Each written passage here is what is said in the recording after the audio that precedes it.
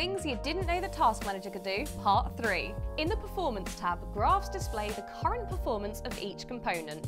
Just double-click on the one you want to maximise and then double-click it again to minimise. Click on the Wi-Fi section to see how much data is being sent and received. You can also right-click the graph and select View Network Details to see a more detailed breakdown. In the CPU section, you can view the overall usage. Or right-click and select Change Graph To, and click Logical Processors to view each of the threads of your CPU in its own graph. If you need a quick snapshot, press and hold Control to freeze the stats on screen so you can take a closer look.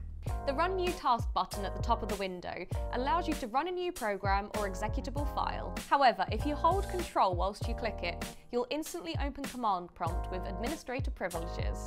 And if you simply don't like Windows 11 style Task Manager, thankfully there is a workaround. Simply press Windows and R to open the Run dialog, and then type TASK MGR-D, then press Enter. You're welcome.